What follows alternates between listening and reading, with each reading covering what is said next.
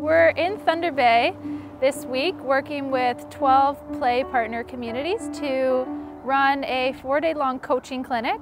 At the end of this week, all participants in our clinic will be certified in fundamental movement skills, basketball fundamentals, and sport nutrition. Our staff has so much energy and so much knowledge, and being able to put those two things together really make initiatives like this one and clinics like this one easier for these community mentors to be a part in. It's one of the main reasons we're out here this week is to actually provide that to a select group of 20 people who applied to be part of the program, so that they're able to come in, learn from us, get certified in different basketball capacities. They've taken several workshops this week. They were part of the National Coaching Certification Program, and they'll be able to take all the knowledge and the certification that they did get back to their communities and run programming on a longer term basis. A lot of us came in and we're like, we don't know how to dribble a ball, we don't know how to pass, we don't know how to shoot, and just coming to the clinic, we're all more aware of just even ourselves and what we want to do when we go back to the community. So I think we have grown, and I think that all of us are going to take back awesome skills for the youth to implement within their daily lives. Even though it is a basketball program, I think they can take some of those skills that they've learned and just implement it every day. Well, I think it's very important that as elders, and most of us are grandparents, that we support our young people and our young people's initiatives like this. These are good things that our communities can benefit from, and especially our young people.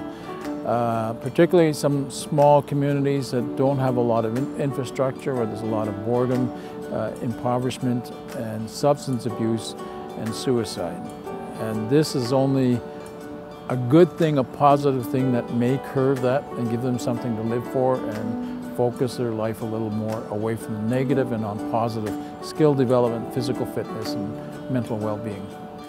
Especially in communities like these ones, it's really the biggest roadblock is getting kids out there and getting kids wanting to play and coming out on a repeat basis. I think the more we can do to arm these guys with things that they're fun and engaging for the kids versus just coming in and being skill specific and focused on measurable results, I think the better the programs are going to be and the more sustainable they'll be. We're taking a whole new approach that's never been done in our programs here in Canada to the communities. In the past, we've always had a clinic-based approach, and we realize it's fun and it's exciting for the communities on a 4 to 7 day basis, but the most important thing is that we're creating sustainable programs right now, and that we're training coaches, and that they're the ones who are going to implement the programs, and they're the ones who are going to deliver these activities with kids. So I think it's only building from what we've started in our other programs, and this is maybe a model that we can take to our other programs that can encourage the coaches to just be long-term coaches in their communities and long-term role models, and to encourage youth to keep practicing and keep playing, and maybe they can be coaches someday as well. 1, 2, 3, Raptors!